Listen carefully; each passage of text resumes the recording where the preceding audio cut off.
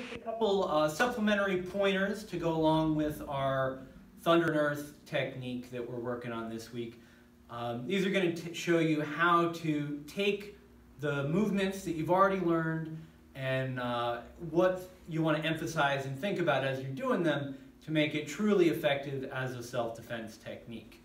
Okay, so I'm going to have my trusty attacker here come in, and he is attacking with that two-hand grab like we talked about. And as you'll recall, the first thing we do in this technique is the pin. So what I'm going to do is I'm going to go like this. Uh-oh, he still got me.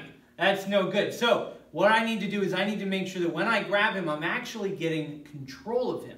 So the way that works, I come in with these hands, and instead of just grabbing onto his arm or onto his fists, I want to pin tightly. Now, did you see what happened to him? Look how he's leaning forward. It bent his elbows a little bit. Let's do that again. Pay attention to this. Pin.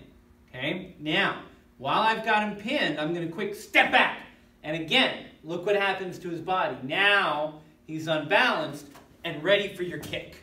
Okay? So, as you're practicing this one, make sure you're getting those pins, and you're going to want to lean forward just a little bit to put a little more pressure on the wrist as you do that step back. Practice that, and when we come back to class and you try this on a partner, you'll find it's going to be a whole lot more effective.